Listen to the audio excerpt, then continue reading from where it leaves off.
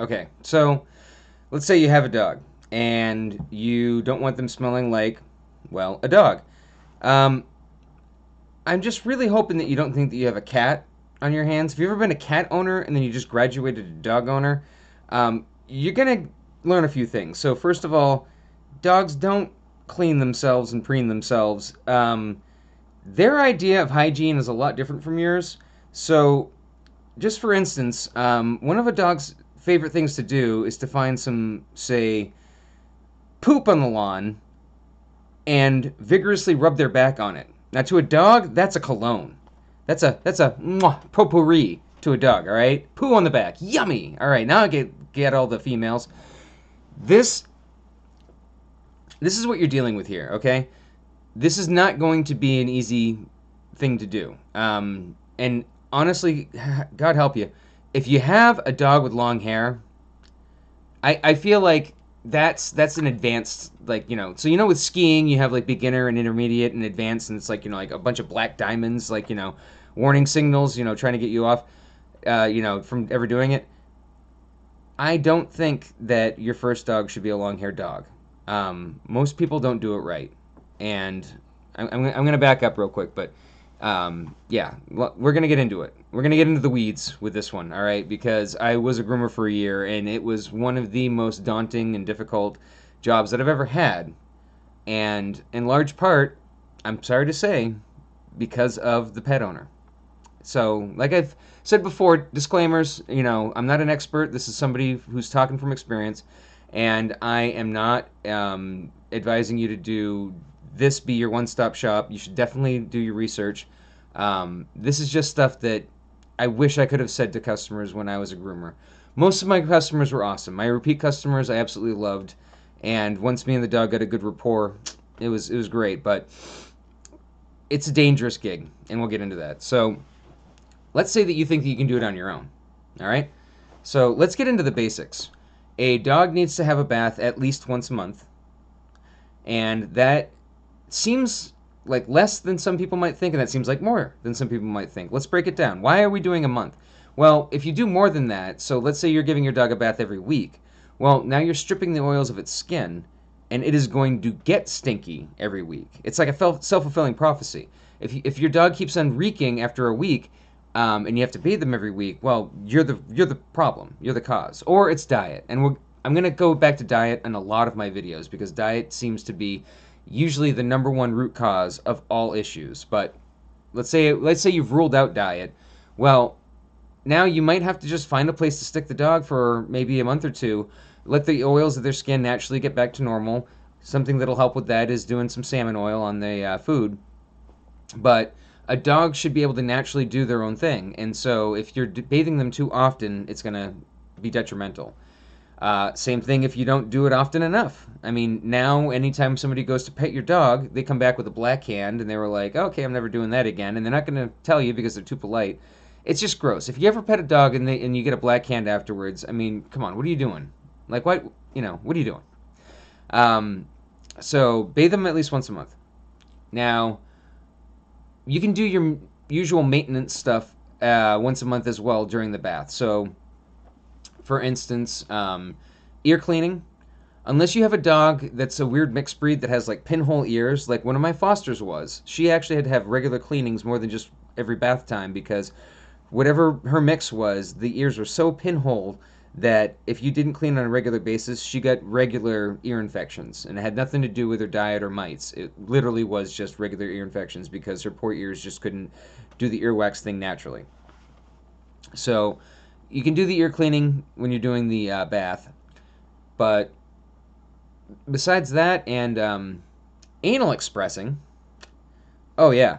So if you think that you can do as good of a job as a professional groomer, here's a little fun tidbit that you probably weren't aware of. Anally expressing the dog's glands. It's just as fun as it sounds, okay? So most dogs, if they're a good size and they're healthy, they do it naturally on their own. But smaller dogs and older dogs just don't have quite the muscles back there that they need to. What an anal gland is that you ever wonder why dogs sniff each other's butts or sniff each other's poo? Well, they have glands there that kind of stamp it like a fingerprint. So every dog has a different smell to them, and that's where the glands come in. I thought that was fascinating, but it was only fascinating until I became a groomer, and then I had to manually express those myself. So it's something that can be a huge health risk and a huge vet bill if you don't do it. If it's a dog that needs it, but you basically, butthole, you get beside it, squeeze it out, it goes shooting. So aim well. It's not pleasant, but this is something that you're gonna have to do if you plan on just doing it all by yourself. All right, so I'm warning you ahead of time. I do recommend going to a professional groomer if you don't feel like you're up to the task, but I want you to know that all the things that a groomer does in the background that you're not seeing are important and need to be done if you want to take it on yourself, okay? Now, other things that normally go with a groom, teeth brushing is not usually included in the price, but if you want to throw it in, awesome. That's usually, an extra $10 or so. But teeth brushing should be done more than just the once a month. A lot of people don't realize, but just like our mouths, a dog's mouth needs care and maintenance as well. So I do recommend when it's a puppy that you do mess around with its mouth quite a bit without encouraging nibbling. Heck, you can even just take a scoop of peanut butter and brush their teeth with peanut butter. I know it doesn't seem, smart or healthy, but what you're doing is preparing them for getting your hands actually in there when it comes time to really teeth brush. So they do have dog toothpaste that tastes like peanut butter. So they might just think this is just another one of your silly things where you're just rubbing peanut butter all over them, but this is the actual cleaning time. A lot of dogs don't like mint. So most toothpastes that are not flavored are mint flavored by nature. So if a dog just hates mint, well, maybe that's part of the reason why you're having. If you have a dog that's a rescue or, is an adult that when you inherit it, yeah, it might not like, you going near the mouth at all. There are some options beyond just teeth brushing. They do have water additives that you can put in their food dish, water dish. They do have, we're keeping it in. They do have this gel. That's my favorite. So there's a Tropiclean gel that you can just do like, a pea size, lift up there, do a swipe, and then they naturally brush their teeth themselves. Now that works great, especially if you're doing this early on. So by general rule of thumb, if the dog has a lot of plaque on their teeth, you should do a teeth brushing 2 to 3 times a week to try and get it down. Now, if their teeth are white and pristine and they don't have any plaque, then you should be able to get away with just doing one toothbrush or one gel swipe a week in order just to maintain and always keep that water additive in. So teeth brushing should be done more than just once a week. Once a month, rather. Sorry. Keeping it in. Same thing with nail trimming. Now, some dogs, you're not going to get the unicorn dog that just trims his own nails himself. They do exist, but it's a 1 in a million, and usually it's a dog that has a lot of other health risks, so don't bother. You're probably going to have to trim this dog's nails, you or a professional, and for some dogs, that once a month thing is not going to cut it. A lot of dogs' quicks grow a lot faster. The quick is basically like how when you have your nail and you have the white on the top and then you have the pink on the bottom, the pink part is the quick. So just like us, with a dog, the pink grows along. You can only cut off the white, otherwise, it hurts. So a lot of dogs' pink grows just as fast as the white. So you have to be real careful with which dog you have. Some of them are going to need to. Some of them can actually just get away with just the once a month nail trim. Some of them are going to need to have more often. And if the dog's quick has grown too long, you might have to do once a week trims in order to dial that quick back. So nail trimming is one of the more important things that you can do for their hygiene. So yeah, if you don't brush their teeth and their teeth rot out of their skull when they're, older, there's soft foods that they can just gum on, all right? It's not going to be the end of them. However, with nails, if their nail gets too long and then here's the surface, and then their feet have to start getting into weird figurations because the nail is just too long, well, that's going to mess up their wrists, that's going to mess up their elbow, that's going to mess up their shoulder, that's going to mess up their spine. You can actually have a whole host of back issues just from untrimmed nails. It's very, very important. And a lot of people, it's easy of a thing to neglect because it's something that is the furthest away from you seeing it, unless you literally have them up here and you're like playing with their nails, or if they jump up on you and then they scratch you. So I can't stress enough how important nail trimming is, and I do believe that once I get over the general parts of grooming that I am going to do, mini-sodes where I get a deep dive into certain grooming techniques. One of them being nail trimming. I could probably do a good 15 minutes, half an hour on just nail trimming alone because it can get that intricate. But I'm just letting you know that this is something that you need to be considering. So you want to do ear cleaning. Now, a dog, you you're gonna learn their body language at some point. Head shaking is not indicative of itchy ears. Let's say that you just gave them a vigorous rub down and then afterwards they did a head shake. That's them resetting. Like they do head shakes for a lot of reasons, but if they're doing it excessively and always doing that, ear scratching, um, check the color, see if it's, darker red rather than just a light pink. Um, Definitely rule out mites because mites need a specialized treatment. You can't just do an ear wash with them, but some dogs just have a dirty ear. Now, when you do the ear cleaning, don't go down in there with a Q-tip. All right, you don't want to clean what you can't see. If you want to get down deep, what you do is you squirt, massage it, and then let them shake it out the excess. And all you can do is a cotton ball around the outside. It's very easy to puncture an eardrum, both with us and also with dogs. But with us, we can feel when we hit resistance. With a dog, they can't really tell you. Some of them won't even whimper. And this is going to be the same thing when you do the nail trimming. Again, I'll get into a big, video about that. But with the nail trimming, it's insane that a lot of times you might quick them. That means, you actually cut the quick and it's going to bleed now. And they won't even make a noise. And then other times you can actually, not even get anywhere close to it and they go, yipe! So, nail trimming is its own thing. But, so we got, all those things, and I haven't even gotten into the grooming aspect yet. So, you are going to need to brush your dog. I don't care what coat type they have. Now, depending on the coat type, you might need to be able to only do it once a week or every day. Now, if you have one of those dogs that has hair like fur, all right, it's long, it's, thin, it's not a bad idea to give them a brush every day. Now, if you start early, or if you just got them back from the groomers and so they have all the tangles out, all you need is just a metal comb, single tooth, and you can get that done in an episode of a show, all right? You can actually feel accomplished while you're watching TV. I'm not proud of it, but I used to roll my own cigarettes, all right? And so whenever I would roll while I was watching TV, I actually felt like I was accomplishing something even though I was just watching it. It's kind of like that feeling when you're doing laundry and you're watching a show. You're like, well, I'm not physically doing anything, but I am actually getting something done because I have the laundry going. It's the same thing. If you can just absentmindedly, once it becomes second nature, just absentmindedly run a comb through that dog, make sure that you're getting out all the little, tangles that could become mats later on. It's a beautiful thing. And yes, some dog coat types do require daily brushing. Now, the minimum that you should be doing is a week. So you're thinking, hey, wait, I got a pit bull. He has a flat coat, and a brush couldn't even get through that. Well, those guys are just as important to do brushing with. And in their case, you don't even use a comb. You use what is called like this rubber. I like the Kong Zoom Groom. You can always try and do a name brand if you'd like, but it's basically just rubber with little pointy things. And so you just give them a rub, and it's quite nice actually. Like the dog likes it; it feels like a massage to them. But you're just pulling out all the dead hair very gently without it hurting. Although it can hurt if the air is right. So I had a dog that loved that brushing down so much that she would just turn around and sit down in front of me as if to say like, "Hey, are you going to do the brushing now?"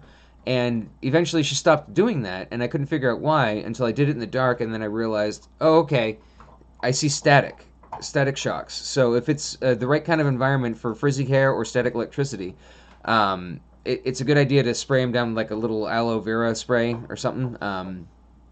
If you do it dry and it's staticky out there, the rubber can actually cause some discomfort from the static. But that's literally the only way that it can cause discomfort. Every other time, they should be interested in just, getting a good brush down. And that's also a good way of telling, like, if you do a brushing right, if you break out the comb, a dog should just go and sit in front of you because it feels good. If you're tugging too hard on the tangles, well, the dog's going to tell you by not going near you if you break out a comb. So, regular brushing, regardless of the coat type, is super, super important. It's just going to save you, especially because of the people with the long hair. If they have not touched their dog in months and then they bring them to a groomer and then they expect them to still have that beautiful coat, that beautiful cut that they were looking for, and the groomer's like, no, I actually have to shave them down to bare skin because you have so many mats here that I'm worried that if I try and tease it out, it's going to, break blood vessels. The dog's going to bleed, and you're going to be like, "Oh, you cut my dog," and it's like, no, you cut your dog by letting a tangle turn into a. You can probably hear my dog off in the background. You know what? It's fine. Whatever. Again, this is all early stuff. Yeah, you can definitely hear her shaking it off and then coming over, looking at me real guilty, like, "Dad, how come you're talking to nothing? You could be talking to me." Um, it is what it is when you're a dog owner. I don't want to lock her up every time I do a video, so it's a little unprofessional, but, we'll see how it goes as we go on. But anyway, back to grooming. So, let's just say that you've heard enough, and you want to get a professional groomer. So here's some things you should know before you even get into a grooming salon. You're going to need a rabies vaccination certificate. No, not the metal thing on the collar, all right?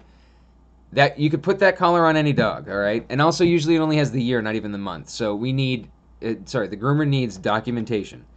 Don't just go show up and then expect them to make a call to the vet for you. First of all, that's a little rude, because most groomers, at least in a corporate setting, are packed so tight with their schedule. They need to make as much money as possible in order to be able to profit, because obviously the company wants to make money.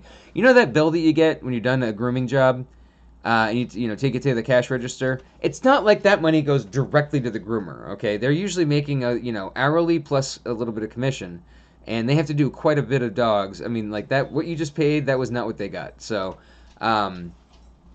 tip your groomer is, I guess, what I'm saying here. When I was a groomer, we didn't even have the option of putting the tip on the credit card.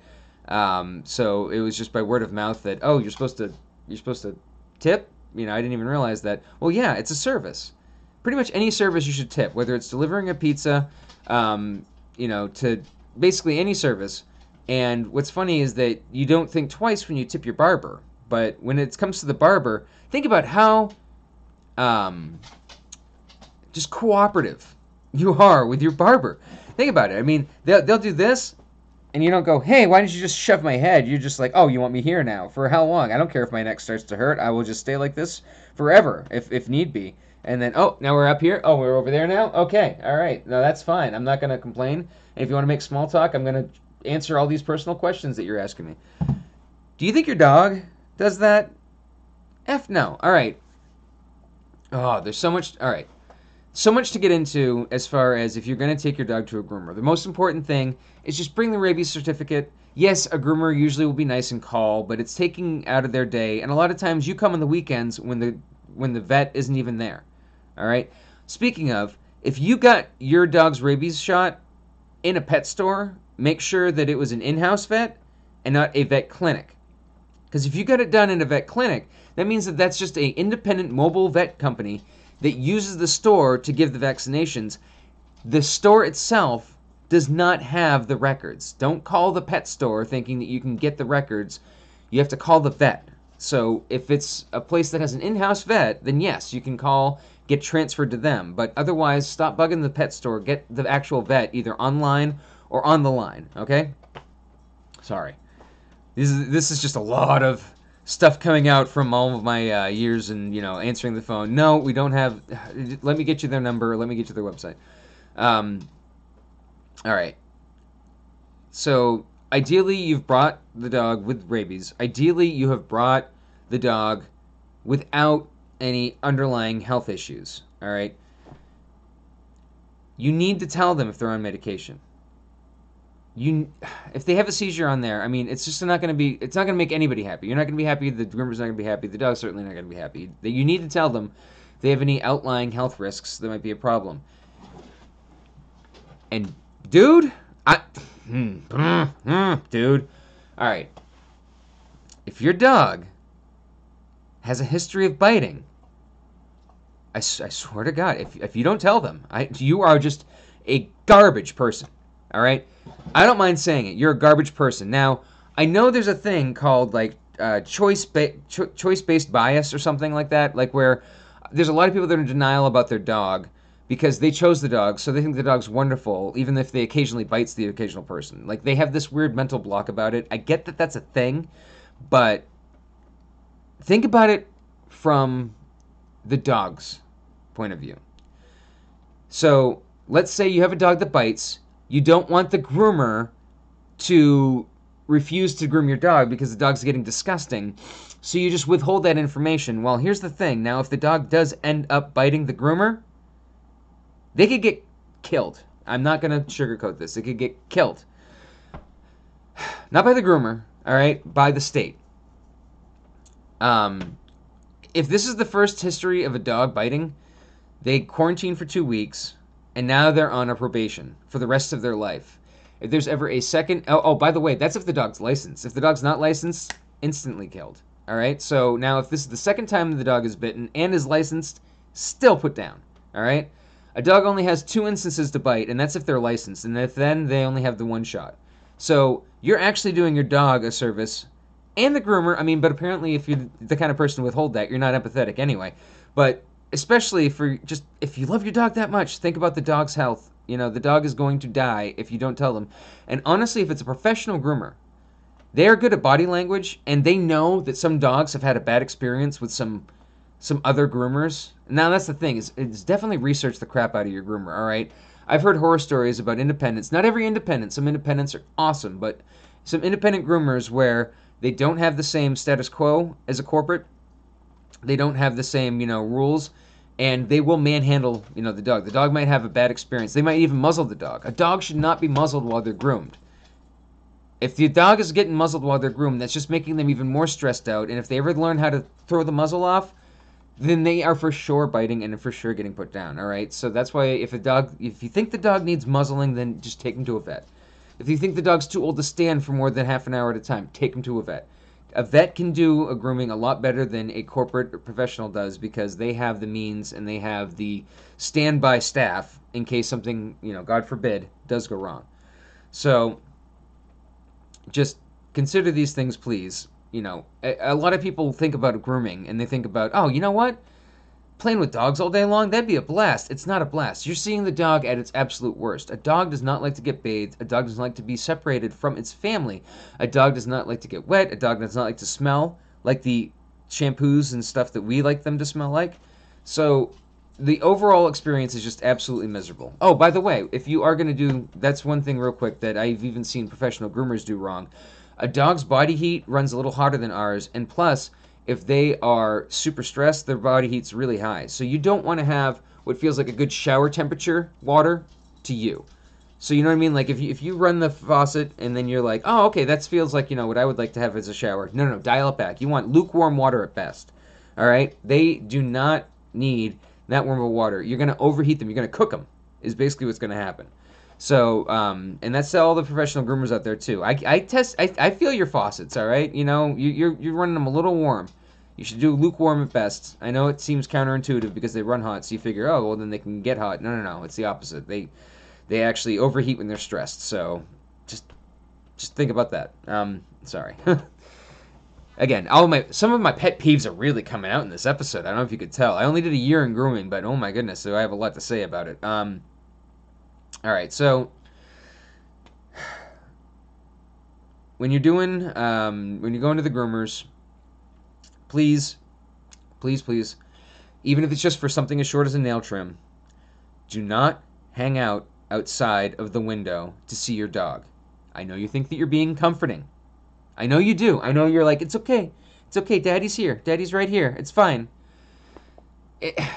First of all, saying it's fine throughout any part of handing them off to the groomer is not right. It's not okay. If you say it's okay to a dog, and I'll get into this with the dog training videos, but if you say it's okay to a dog, that means they think that there is something to be stressed about. See, Dad's reassuring me. He wouldn't reassure me unless there was something to be scared about. So don't say it's okay to the dog. Hand them off like this is something that you do every single day. And then when it comes time to watching, I know that if you don't trust the groomer, you want to make sure that they're doing a decent job. I get it. The key thing is that if you can find a way to see the dog but not be seen by the dog, then fine.